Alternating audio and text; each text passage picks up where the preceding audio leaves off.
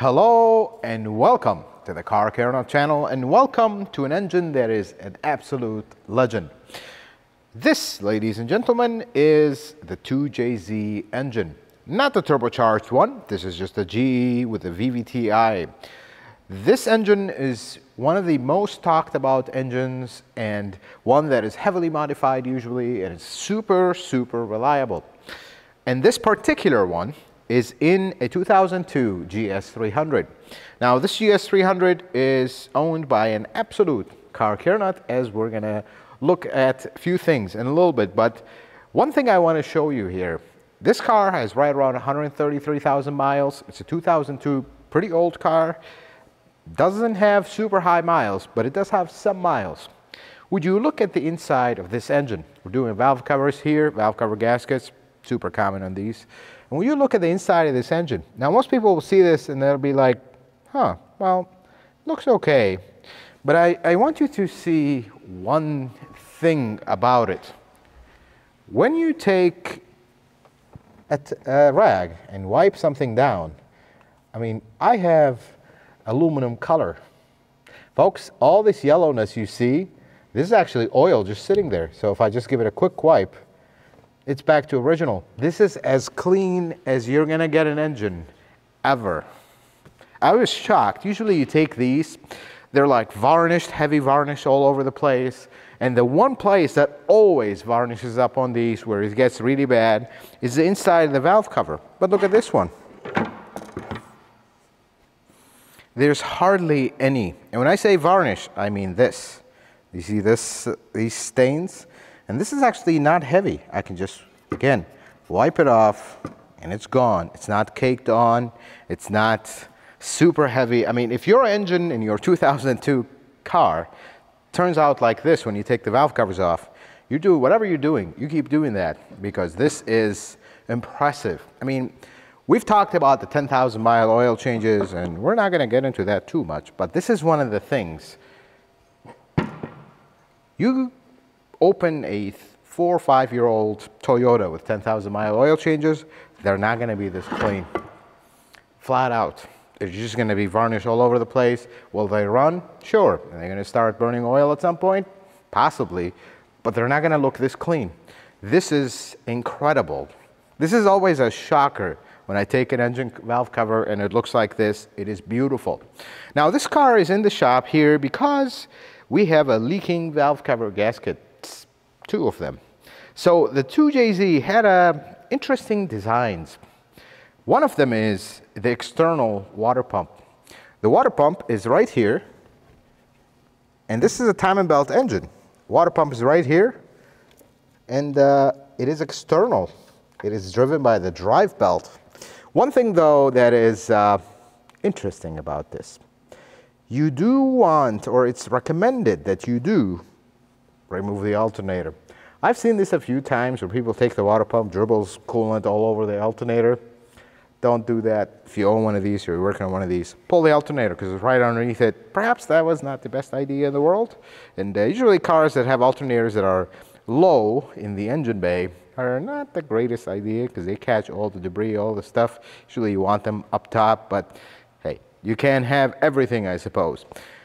But equally of a common problem is the valve covers leaking. Now, valve cover gaskets leak all the time, you know, old rubber. And Eros was actually asking me right before we started this video, how do you know where the valve cover gasket started leaking? Actually, you don't, because usually valve cover gaskets, they just leak all over, not one spot. Just one spot starts, because this gasket is original and it is basically a rock. I mean, you can barely move it, and if you keep maneuvering on it, it's just going to break in half. The problem with this 2JZ is when the valve covers leak, because of the way that there's 2 valve covers, there's a valley in the middle. The valley in the middle houses the spark plugs and the spark plug wires and coils. It loads up with so much oil that the car starts misfiring. You have all kinds of issues because the inside is loaded with oil. Kind of tricky to clean because you got to spray the inside, but make sure you don't have a lot of oil sitting on top of the spark plugs. Try to get it out as much as possible. Some oil will still make its way down to the cylinder. When you start it, it's going to be smoking all over the place. And that's just the way it is with these. But you got to be patient with these. And I see a lot of shops just, for lack of a better word, booger it up and ship it. You got to spend time with this. But where I have a concern with this car, and this is something we're going to address with the owner here pretty soon, are the coils.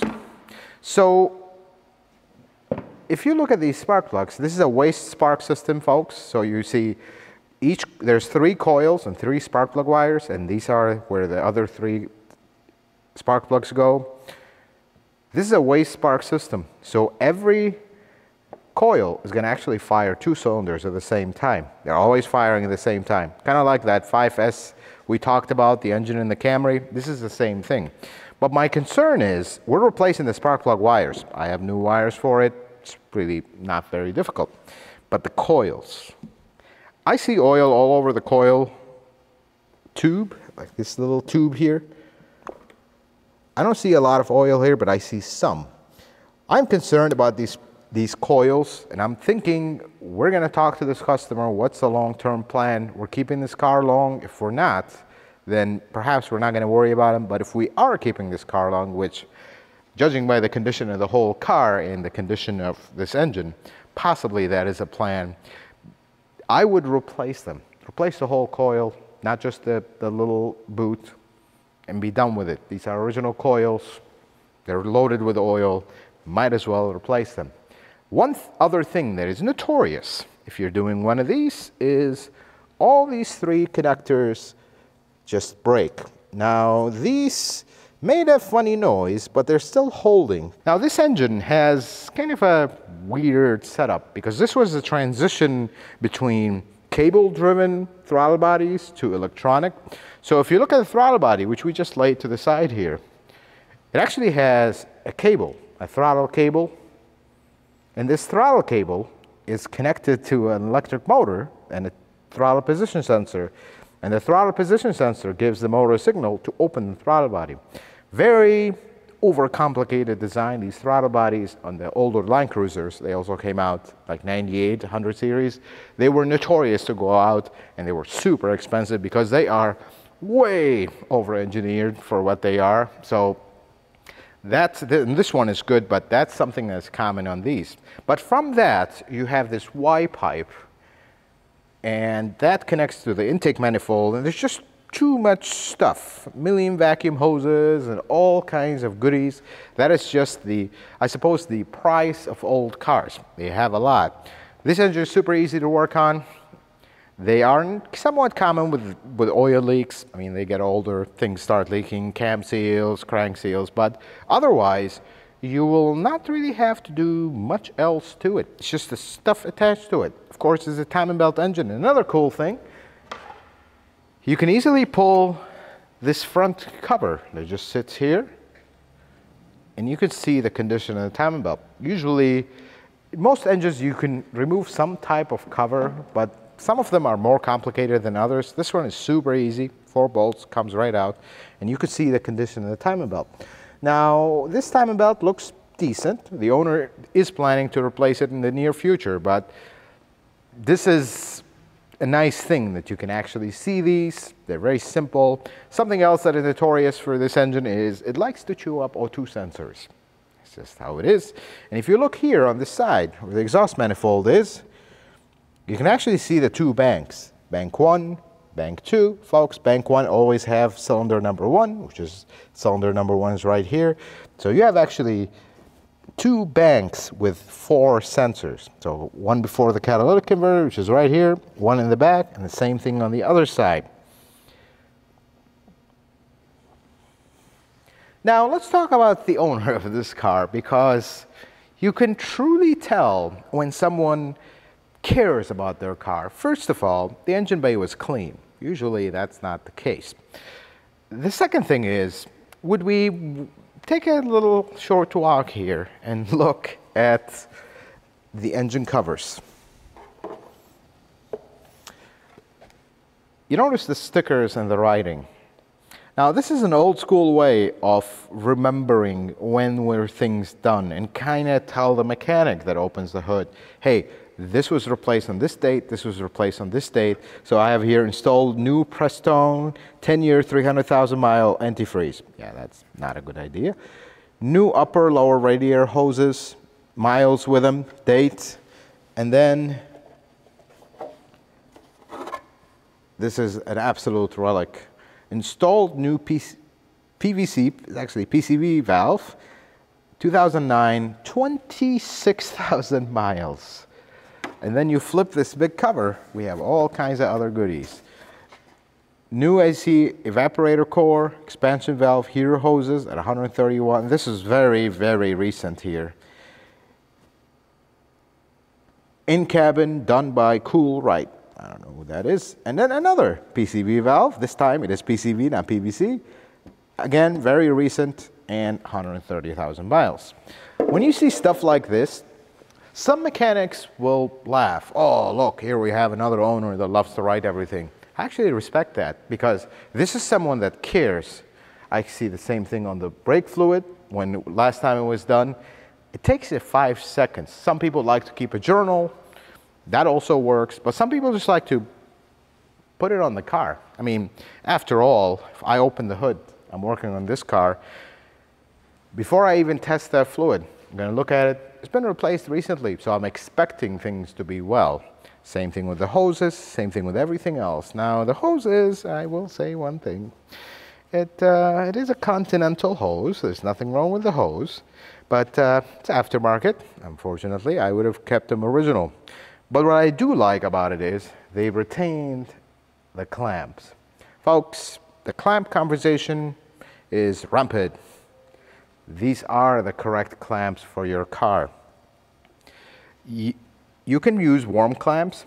They will always leak eventually or actually destroy your radiator where you're clamping it on, because this puts even pressure on your hose regardless of how expanded or contracted it is. But the warm clamp is only as good as tight as it is. You tighten it when it's cold, it's going to be over tight when it's warm. You put it on when the car is hot, it cools down, it's going to be loose. See what I'm saying with that? Except these clamps, they expand and contract with heat. Always use these clamps. I know they can be annoying. I know some people really dislike them, but they're there for a reason. Because guess what? Warm clamps are a lot cheaper than these, and the manufacturer would have loved nothing more than put something cheaper and save themselves pennies over the hundreds of thousands of cars they make, but they didn't, and it is for a good reason. Something else that is here, new radiator cap, new radiator, again, new that Prestone coolant, which I really not friendly with aftermarket coolants, but that's just my opinion. It's up to you. So folks, this is the 2JZ engine, and more importantly, this is a very clean 2JZ engine. This problem with the valley leaking oil, you got to take your time with it. You don't want to just not clean the middle and just ship it. It's going to still smell like oil burning. You want to spend time. This is a patient job. It makes a huge mess, and you're basically going to spray down with degreaser or brake cleaner, air hose, put the thing, it's going to splash everywhere, and you're going to keep cleaning. It takes time, takes patience, and we actually use like a fluid extractor. You just go in there and pull the puddles out. It's a time-consuming thing, but you got to do it right, because this engine really deserves things to be right, because it is in beautiful shape. And this owner is the next level. He gave me a paper requesting he wants to replace the timing belt again. He feels like it's been a while. He wants to replace it again in the near future. And he gave me a whole list of things that he wants done to this car in the near future. This is someone that is in the know. The car is here. He's not exactly a DIY mechanic, but he knows. And we go back to the same thing. You don't have to fix your own car. Although I encourage you to do basic maintenance, be involved. But you don't have to fix your own car to be involved and understand what's going on. Well, what is a PCV valve? Why does my mechanic want me to replace it? Why are we replacing the valve cover gaskets? Oh, they're leaking. Why are we replacing a timing belt? Because of the brakes. We're going to have big problems. And then you get to understand, and then you replace this timing belt 60,000 miles, ask for the old one back. Wait, was it too bad or was it not? Maybe next time I can go a little longer. If it was too bad, I can go shorter. That's how you get involved in your car's maintenance, and you understand what's going on with it. Doesn't matter if you're not doing the work. Ask your mechanic, show me the new parts, show me the old parts, show me everything. And for this owner, in case he is watching this video, let's go take a walk to the parts. I actually gotta grab them while we are doing this. We're gonna get going on this job.